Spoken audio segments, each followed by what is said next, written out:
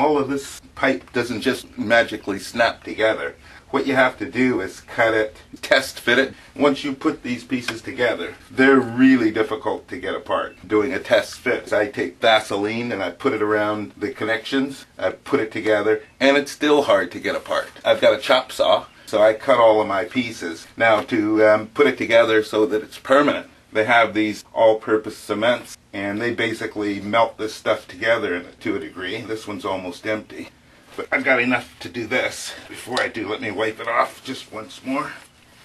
Make sure it doesn't have any Vaseline left on it. Although that cement will probably eat right through any Vaseline. Just go around completely on this one. And I do the same thing on the mate.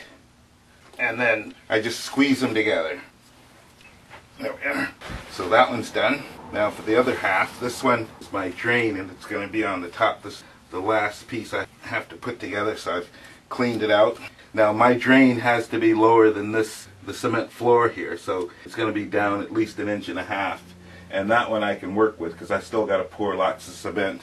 Now when I do use the cement, since it's only going to be on top of this, maybe I'll get the type that doesn't have so many rocks in it, so it'll be much finer and smoother and cosmetically hopefully a little bit better.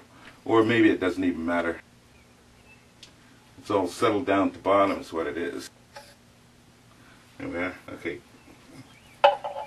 Got it around there and around there. And this is my last piece anyway. So I'm going to support it. I don't want to put too much pressure on my joints.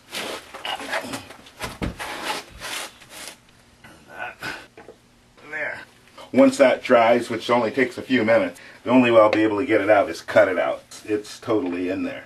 This pipe runs over to the sump pump. So when the water comes down the stairs and it can't go anywhere, instead of going under the door, I'll make sure that all of this is lower than the door if I can. Come in here, go down here, go over to the sump will just pump it down the sewer. So there, that's my job. Show you when it's done.